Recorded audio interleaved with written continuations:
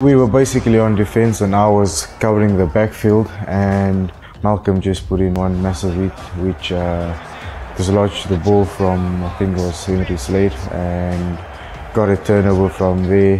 Lucanio Arm just do what he normally does on the field, create magic out of nothing and giving the ball to Peter Steph. And as I was creeping up, I could just like see the whole picture and creeping up, and I basically ended up full speed running on towards the ball, and the moment I got that ball from Peter Steph, the only thing was me and the try line. I had a few opponents that I had to try to avoid from getting tackled. I think Joe Marlow was one of them, I believe on Apollo, and the last one was Owen Farrell.